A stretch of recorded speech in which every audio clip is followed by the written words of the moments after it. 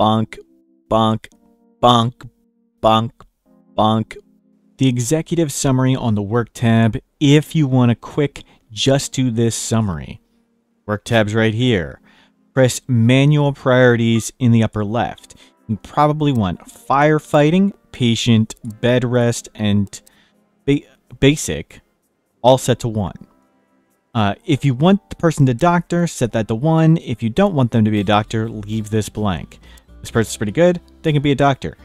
If you have the biotech DLC, you'll have this childcare column. You want childcare set to 4. Children can teach themselves at the desk. You don't need to have anybody do it. After that, for all of these other jobs, from warden to research, you only want to use 2, 3, and 4. Think of each person as having 1 to 3 main jobs. Then each person has a few things they do if their main jobs are done. Set up their 2 main jobs so one is done first, then the other. Hey House here has a passion for cooking, so let's set that to 2. They're not particularly good at anything else. We'll set hunting to 3. Don't have anything else to do. Then Hall, then research. Chem here, we'll set them 1 to firefighting, patient, bed rest, and basic. Set 4 to childcare. And we will have them construct first. After they're done construction, do growing. After they're done growing, do crafting. Once all that is done, then clean, then haul.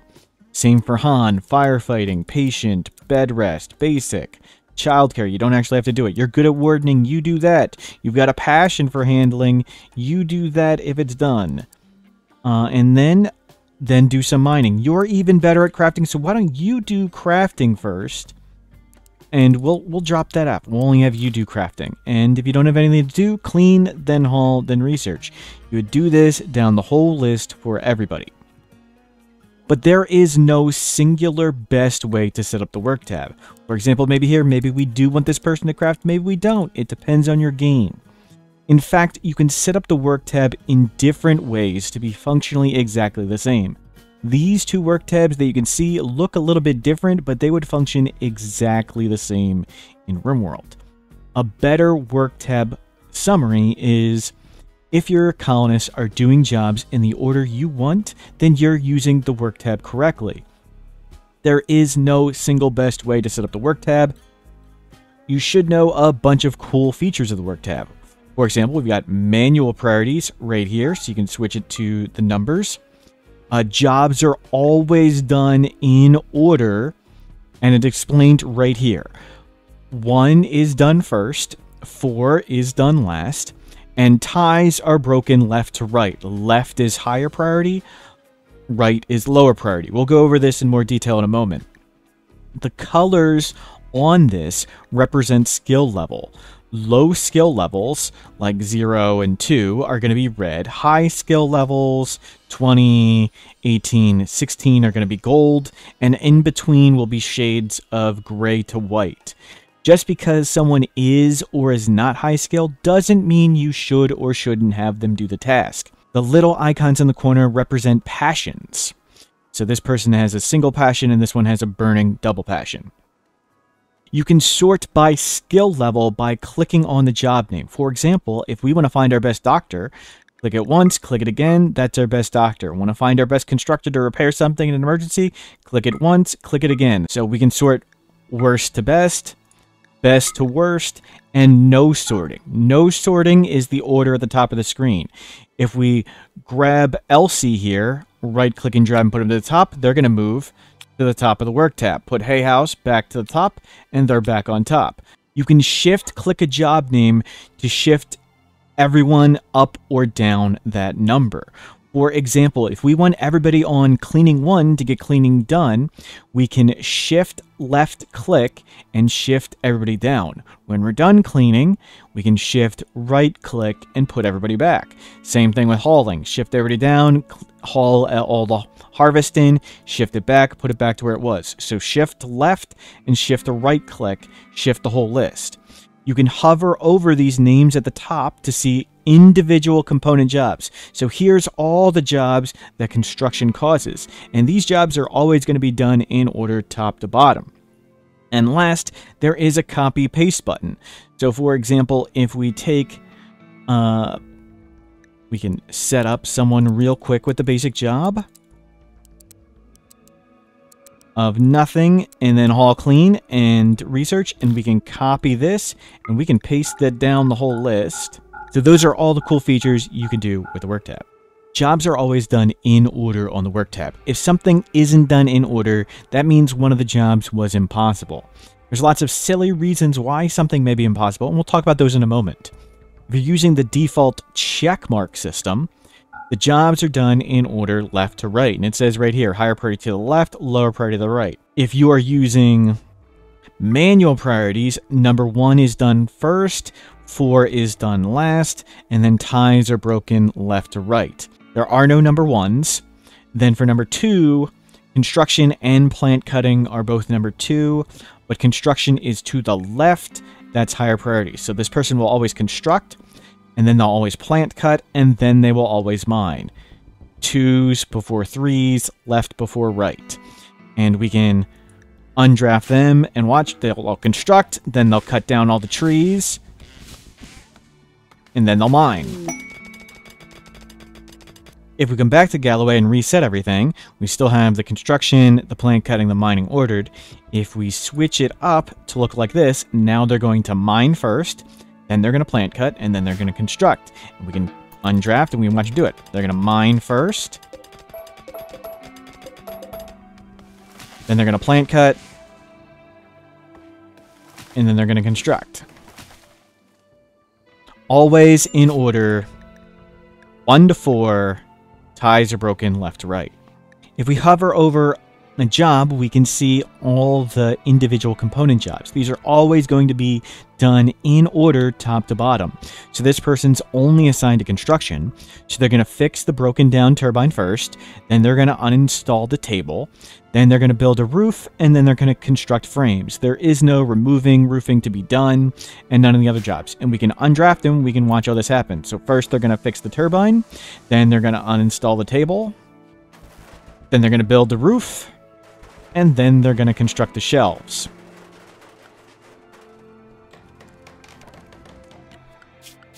Always in order, top to bottom on the list. If jobs are not done in order according to the work tab, one of the jobs was impossible. There are a bunch of extremely unintuitive reasons why a job may not be impossible. Here's some of them. So in this example, Galloway is set up to mine before construction. We've got some mining ordered, and there's some construction to do. If I undraft Galloway, they're going to try and do construction first. They should be mining first. In this example, the reason why they're not doing it is they are restricted by zone. So they are going to repair the turbine because they can't reach the mining.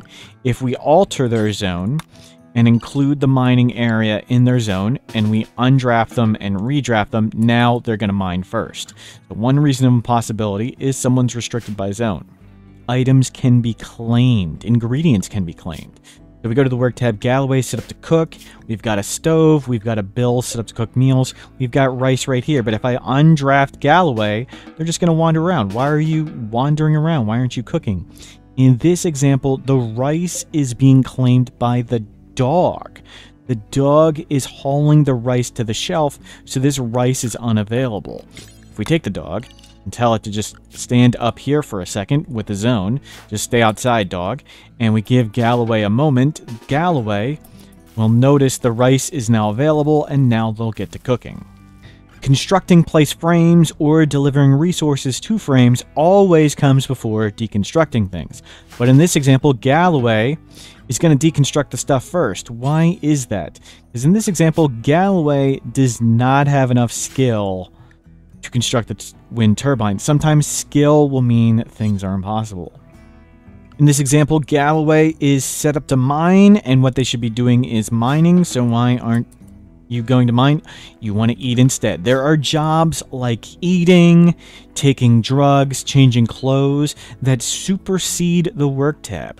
Sometimes your colonist will want to eat or do something else rather than doing what they're scheduled to do on the work tab. Here we've got Maya bleeding to death on the ground, and Galloway is only set to doctor. Doctoring includes rescuing downed allies to a bed. So Galloway here should absolutely rescue Maya, but instead in this example they're going to go to sleep because their sleep meter is low rather than actually doing doctoring. In Rimworld, never trust your doctors, never trust your patients. Again, some jobs like eating or sleeping may supersede the work tab even for jobs like doctoring. Never trust them, manually tell them to rescue people and tend them. These examples of why Rimworld jobs can be impossible are not all the reasons why jobs can be impossible. There's several other really obnoxious things why jobs wouldn't be done in order on the work tab. But things are always done in order on the work tab unless they are impossible. If something is not being done, that means there is a reason why, even if that reason may be obnoxious or unintuitive or confusing, there is some reason why. The work tab will virtually always be a living document that changes over time.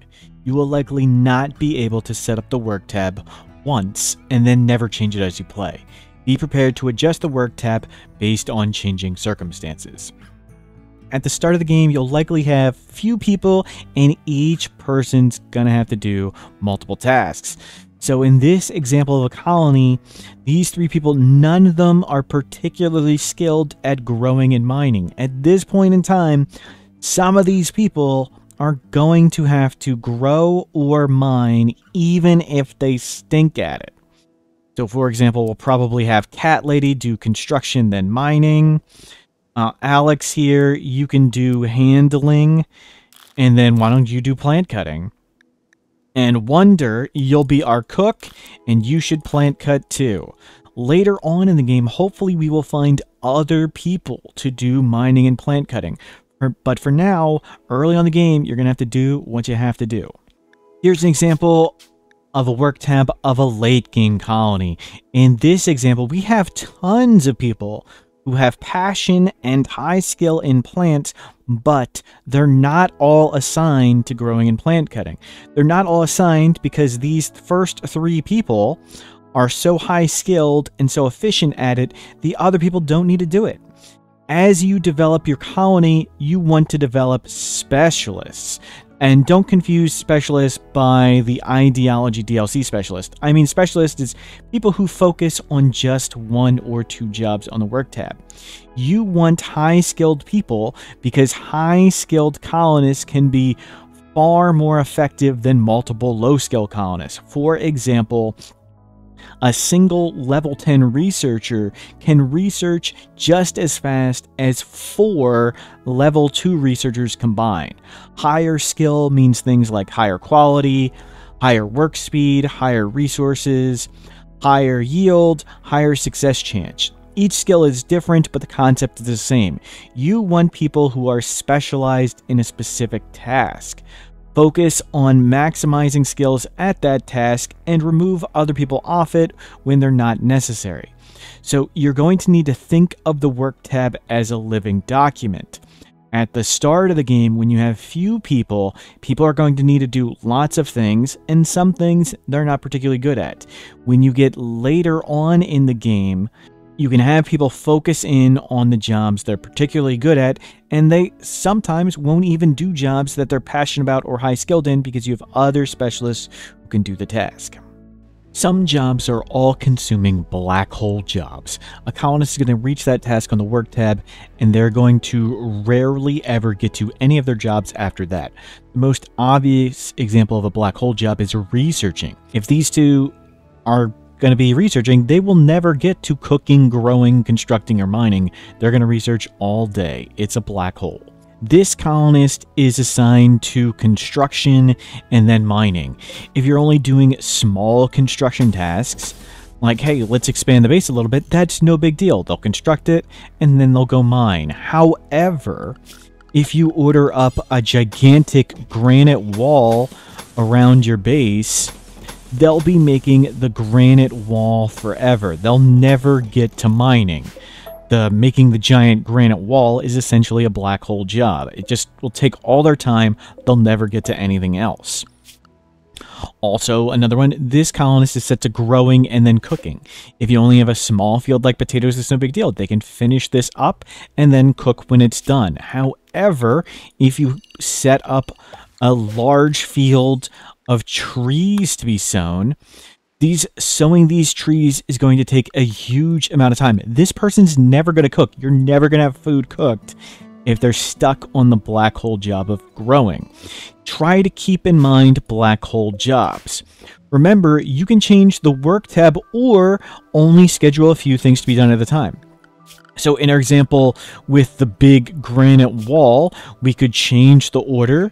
So mining is done before constructing. We could do it via the work tab, or we could leave it how it is with construction before mining, and then only queue up small portions of the wall at a time. Let them finish this, do some mining. Order up some more wall, do some mining. Order up some more wall, do some mining.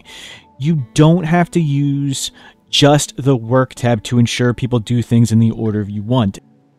The work tab is not the only way you can control what order jobs are done. In this example, we've got mining before construction. If I want construction before mining, I can just use the work tab to flip it, or I can flip it back. So I can change the work tab to change the order. Or I can shift queue jobs. If I have construction before mining, and at this moment I want mining done first, I can simply select Galloway, right-click, and force to do the task. Then I could hold Shift, and I could queue up multiple, and now Galloway is going to mine all those 4 first. Another alternative option is I can just simply not assign things to be done. So I could have mining to be done first, and then just not order any mining, and now they'll construct. When I want mining done, then I order it, and now they'll do mining first. When I don't order it, they don't do it. When I do order it, they do it. Or, yet another thing is I could restrict Galloway by a zone. I could make a zone, expand area 1, and I could tell Galloway to stay inside, but when I want mining to be done first, I could expand the zone to include the mining area. When I don't want Galloway to mine, I just don't let her go out there. So whether you use the work tab to change the order of things, or use right-click to change the order of things, or use don't assign things when you do or don't want them to be done, or use the zoning, it all works the same. There is no best option amongst those 4. There are different tools, and use the best one for you at the time. But I do recommend setting up the work tab so you have the option of fully utilizing that. In the executive summary, I suggested using 2, 3, and 4 for all of these jobs on the work tab. The reason for that is if you do that, you can now set a job to number 1 and know that job will be done first. For example, if we take Snuffalo and set cleaning to 1, now we know cleaning would be done first. If instead we had jobs like smithing and tailoring on 1, they would do smithing and tailoring first. If we have other jobs at 1, we can't set one of the later jobs to 1 and know it'll be done first. We reserve the number 1 slot for immediately getting things done. For example, the base is really filthy here, and if we use the shift-click method, we can shift-click everybody down to cleaning 1, and now we know everyone is going to be focusing on cleaning at the moment. And the cleaning will immediately get done. If we see there's lots of stuff that need to be hauled, if we turn off cleaning and set hauling to 1, now everyone will go to hauling, and they'll unload the animal first off, and they're loading up all these other things. So now everyone is hauling. By only using 2, 3, and 4, this gives us the option to set things to number 1. A few quick notes. For doctoring, even if someone is not assigned to doctoring, you can always draft that person and force tend. You may want some people set to handling 4, even if they're not good with animals, to make sure they can rope animals if animals break free, or if animals are left on the edge of the map on a caravan. Crafting also controls things like generating drugs and cutting stone blocks. Crafting isn't just crafting, it's a bunch of other things too. At some point in time, you'll probably want 1 or 2 people to haul as a priority and 1 or 2 people to clean as a priority. You'll want some on each. That way, some hauling gets done, like rearming things and refueling things, and someone's always cleaning stuff up. You may not want everyone set to cleaning and hauling as a high priority. For example, you don't want someone who is assigned to growing constantly bouncing back and forth, going outside, sowing 1 or 2 crops, walking home, cleaning 1 or 2 things, going outside, sowing a few more things, coming inside, hauling a meal. Hauling and cleaning are going to appear constantly, and walking back and forth wastes lots of work time. Research is done before scanning, so if you want the scanning to be done, you may need to zone out your research benches or turn them off if they're electric, or maybe forbid the door to your research room if you want scanning done over research. And in summary for the work tab, remember there is no singular best way to use the work tab. And the work tab isn't the only option. There's also right-clicking forcing tasks, zoning restrictions, and simply not assigning tasks. Use whichever method best fits you and your situation. Jobs on the work tab are always done in order 1 to 4, then left to right for ties, and then top to bottom within the job. Except when the job is impossible, and there are a lot of unintuitive reasons why things may be impossible, but there will always be a reason. The work tab is a living document. You can't have one work tab that works all game. You may need to start with many people doing many jobs, and then as the game develops, hopefully you will have specialists that focus on few tasks. Keep in mind black hole jobs that consume all of a colonist's time. That will prevent them from doing other jobs on their work tab. Then remember cool features of the work tab, like sorting by skill level and shifting people up or down in mass. But most importantly, if your colonists are doing things in the order you want, you are doing the work tab correctly. I'm Mortal Smurf. That's pretty much everything I know on the work tab. Thank you for being here. Have a great day.